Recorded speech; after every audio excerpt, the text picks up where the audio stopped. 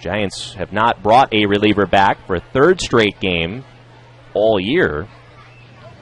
0-1 pitch, swung on and driven high and deep out to left center field. Sandoval's going back. It's over his head, off the bottom of the wall. Reynolds will score easily. Arenado motoring into second. He'll stop there. A 2-out RBI double for Arenado, his third double of the night.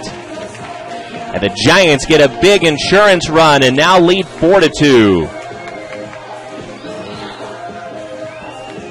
I'm not sure Jonah is going to like the fact that Inland Empire is leaving after this game.